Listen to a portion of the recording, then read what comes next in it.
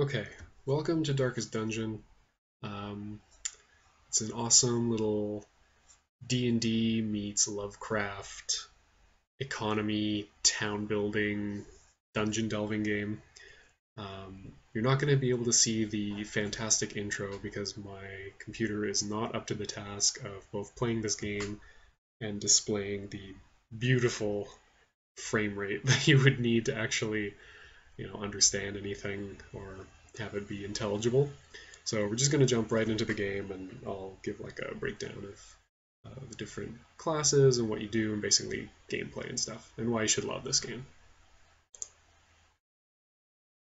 So I'm just going to restart a new game here. We need something properly evocative. The setting takes itself very seriously. So we're going to go to Spookytown. Very, very terrifying place. I'm going to skip this intro because, like I said, computer's not up to displaying it. I'm also having audio issues, so I can't actually play you any of the in-game sound because it would just blow out your ears in comparison to the sound of my voice. Like already, like look at the art style. It's like straight out of. It's definitely modeled on like Hellboy, uh, that style of art. We've got our two main characters. Let's skip the tutorial tips. We've got our two main characters, and you can select between them and see they've got like a set of skills here on the left-hand side.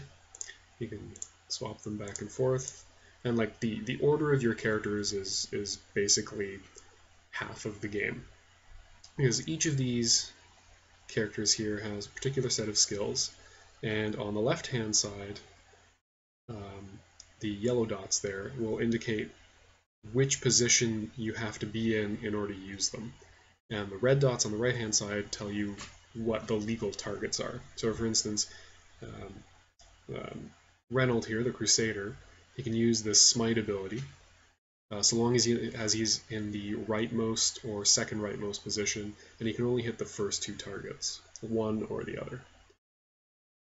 His second ability, again, he has to be in the front, in the front two positions, but he can hit the first two enemies with that little red line. Stunning blow is just a different again. You can start to see this trend where he really has to be in the first, either in the first position or the second position. Whereas if we go to our buddy Dismas here, he's kind of a highwayman, like a rogue type character. He's got Open Vein, which is a kind of a slash attack. So again, just like Reynolds' abilities, he targets the first two, but he can do this from the first, second, or third position. Likewise, his pistol shot, now you can sort of see, okay, if he's way in the back, he can still use it, and he can target everything except the frontmost enemy with it. Grape shot, he can only really use if he's in the middle, and he hits the first three enemies with it. It's kind of a weaker blast. And finally, he's got Take Aim. He can do this in any position. He just sort of adds to his accuracy and adds to his critical chance. And the last ability is always moving around. So you can only ever have 4 abilities at a time. And the detail is really nice. Like you just hover over whatever it is, and then it'll give you your base accuracy as a percentage or as a value, the damage modifier, and then what it does to the target. So for instance, if we hit somebody with Open Vein 1, they're going to bleed for 2 damage per round for 3 rounds, that kind of thing. And just the presentation of the game is really nice. Like you have all this information really easily accessible. You just click back and forth on each of your characters. It's really satisfying. And you can see their gear and general crit chances or whatever. But most of the stuff that you need is right here. You've got, if you hover over, you can see their hit points and their stress levels. And if you hit 100 stress, something terrible happens, which we won't see in the tutorial, but we'll get to eventually. But you just hover over it and it just gives you the information right away. It's really nice. And then you just have to look at this bar. I've barely ever looked at any of this stuff down here, to be honest, once you're actually playing the game. And how you actually play the game, so on the right hand side we have these maps, and this is our starting position, and all you do essentially when you're getting into a dungeon is you click on the room that you want to move towards, and then use your A and D buttons, or you can hold you can click in whatever direction you want to go. I've just walked back into the first area. Just super tech. I'm amazing at this game. No lie. So I'm going to walk forward. I'm going to continue walking forward, and all of a sudden we're going to hit an enemy of some sort. Oh no. We've been surprised. Okay, so initiative is just sort of assigned depending on what the speed of the character is. So for instance, Dismas is speed 6. This character over here is speed 3. And if we, no, I don't have access to him yet, but you can then hover over Reynolds and select him, and you'll be able to see what speed it is. The higher the speed, the faster they go, obviously. So I've got a couple of options, and all you do is you just select the move, and you select what you want to do with it. Sweet. It's a pretty good start there. Enemy moves, gives me a whack load of damage and makes me bleed. And the narration, if you could hear it, would be like, it's just really nice, like this incredibly deep-voiced gothic gentleman narrating everything. Grab smite. You get these, like, just the camera movement is really simple but really nice and clean, makes everything like all dramatic. You get loot. It's D&D, you know, kill people, take their stuff, basically. So as you're walking around, you saw that dark kind of thing appear. As you wander through dungeons, it's stressful for our adventurers. So just being in a dungeon makes them more stressed. So you can see I've already got 9 stress where I started off with 5 or so. Dismas, even he's kind of feeling it. He's already at 10 stress. So yeah, as the little tooltip, you come across these little items or interactable objects, just click on them, it gives you an option of what you want to do. So I'm going to check inside the tent and see what's there. Ooh, they've left valuables. Excellent. So most of his loot, it's just vendor trash, you sell it for money. We have some food, but I'm not going to get into that. We should keep moving. So you see, anytime that thing appears there, his stress just went up by 3, so you can't linger. And then once you reach the end of your corridor here, as indicated in your map, just either click on the door or press up, and you enter the next area. Hey! We're at the last area of our map. There's no paths after here. And we've got a nice little boss battle to finish off the tutorial. Now, the cool thing here is, like, they're already introducing this concept of large enemies. So if you see his life bar is particularly big, but it's also, let's see if I can show this off. Well, it'll become more apparent. Okay, yeah, open vein. So I can target the first 2 spots on the right-hand side, but if you'll notice, I can't actually select this guy at the back. That's because this dude is so large that he's actually taking up the first 2 enemy spots. Which means, if you remember, the abilities that Reynolds has only target the first 2 spots, so he's only ever going to be able to hit this front guy. What I see a lot of people do in these tutorials is, like, it seems like nobody's ever played an RPG before in their lives where, you pick one target, kill that target, and then move on to other stuff to minimize your damage. Minimizing damage to your team is really, really important. You basically don't have healing items, at least as far as I can determine. The only way you can heal is really inefficiently with food and with character abilities. So you really want to minimize the amount of punishment your team takes. You cannot survive, like, long sustained stuff. So as you can see, I select this pistol shot, and that's going to give me access to this back range guy. He's only got 12 health, and once you've selected a thing and hover over, it'll actually give you a whole bunch of details about the character and what it's. At the very bottom, you can see my to-hit chance is 73%. I've got a 15% crit chance, and I'm dealing between 3 and 8 damage. So there's a possibility I can just kill this guy in one shot. And boss. so that just happened. And anytime your character's crit, there'll be like this rolling reduction in stress. So anytime you crit, your whole team is going to feel way better about their whole situation. So I'm even below the stress I was when I started the game, which is fantastic.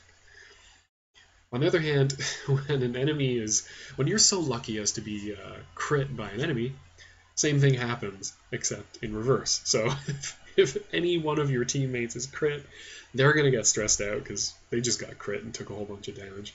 And other members of your team are randomly going to feel the burn as well. So now it's just a matter of flattening this dude. I can try stunning him, but he's got, I can look at there at the bottom and see he's got 50% stun resist, so I think I'm just going to deal just insane amounts of damage as much as possible. Try to wipe him out as quickly as I can. Yeah, so you can see the status effect is really, oh, that's awesome. So if you hover over it, I didn't even realize this before, if you hover over that, it'll actually give you details of how many more rounds of bleed you have and how much damage it's going to deal you, so you really make choices about that. So do I want to pistol shot him or open vein him? How much damage do I do? 3 to 8 damage with pistol shot, 4 to 9 damage, and I have a chance of giving him bleed, which is pretty good, so I'm going to go with that. Nice. And bleed. Excellent. I'll continue smiting him. He's going to get a shot. Rain of Whips! Sweet Doge, though, so no damage for us. Continue bleeding him. And bleeds will actually stack. Yeah, so took 4 damage there and just got wiped out. Awesome. Get a whole bunch of gear. Take all of that stuff. And then we've got a sweet chest we can open. Of course, it's trapped chest, so you actually don't have to. I always thought you have to open this thing. You don't. It's part of the tutorial, but you don't actually have to go there. There's nothing there. It just deals you damage for no reason.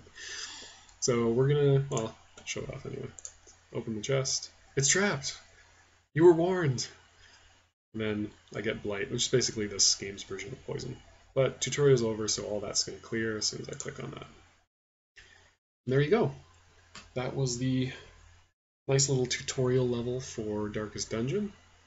And we finally make it to hallowed Spookytown Manor. So your characters level up, gives you a bit of details and stuff. Now, it also gives you the option to basically bone yourself. So almost every time you level, you'll get these glowing masks. And what you do is they're basically a time bomb. So you can choose to open them if you want, and if you do, then you get randomly assigned traits, and they can be good traits or crappy traits. And because, I might as well show them off, I'm just going to take both of them. So great, so Reynold has developed syphilis. He's less accurate, he deals less damage, and he has fewer max hit points. That's great, super good. But he is hard-skinned, so he has just a base plus 5% protection. So I'm assuming damage reduction. So he's just hardy as heck. So he's got syphilis of the entire body. He's developed a hardened crust, apparently. Some sort of exoskeleton. Dismas has developed necromania, which great. I've never seen that before. I'm really kind of terrified. And he's an amateur armorsmith, so he's, oh wow. So costs to upgrade his equipment are minus 20%, which is awesome, because that stuff is really expensive. So, I mean, I guess I'm okay with his fascination with corpses, because this game. Now we actually get to see our town, for reals, like.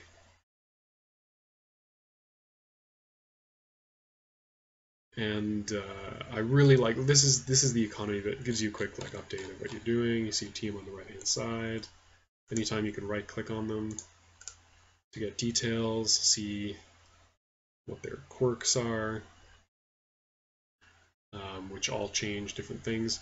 If you hover over, you can see you have each class has a set of 7 skills that they can possibly choose from.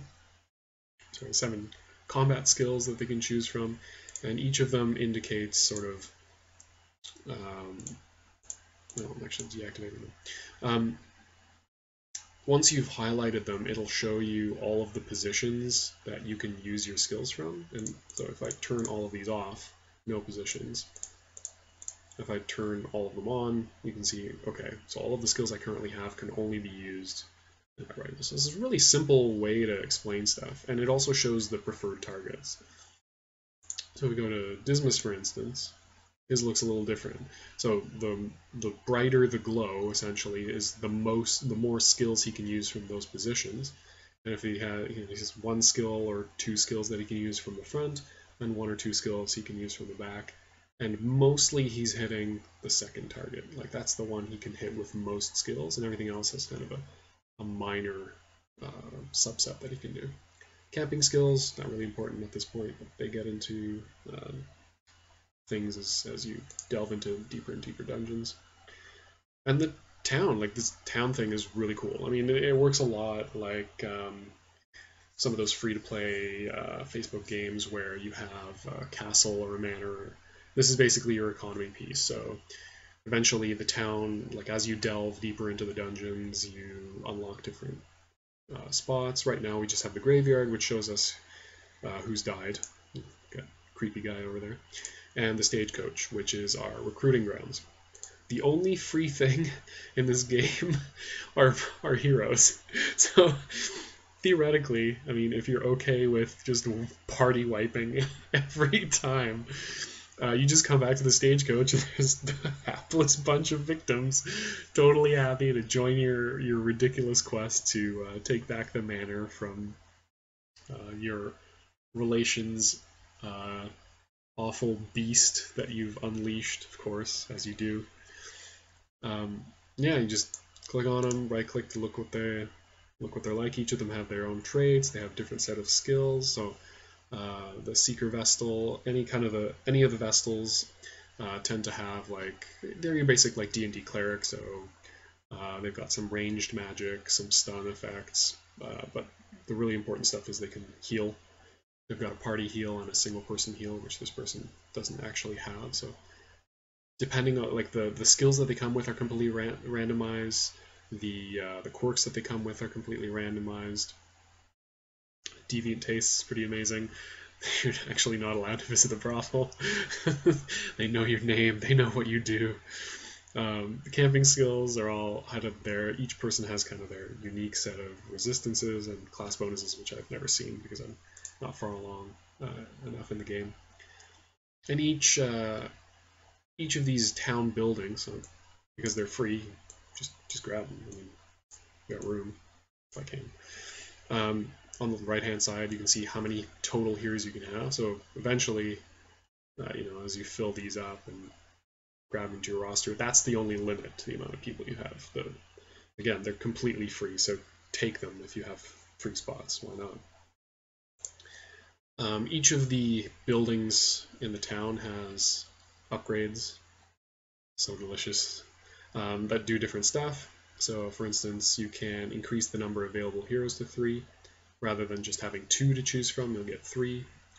The second part of the upgrade chain is essentially hero barracks. So right now our roster is 9 heroes total, but if we take this upgrade, it's going to increase it to 11, so we can have more maximum heroes available to us. And that's essentially where I'm going to end this video. I hope you enjoyed it, and if I can figure out audio things and get the sound to balance out, I'll record some more, and you can hear the awesome soundtrack and narration. But for now, thanks for watching.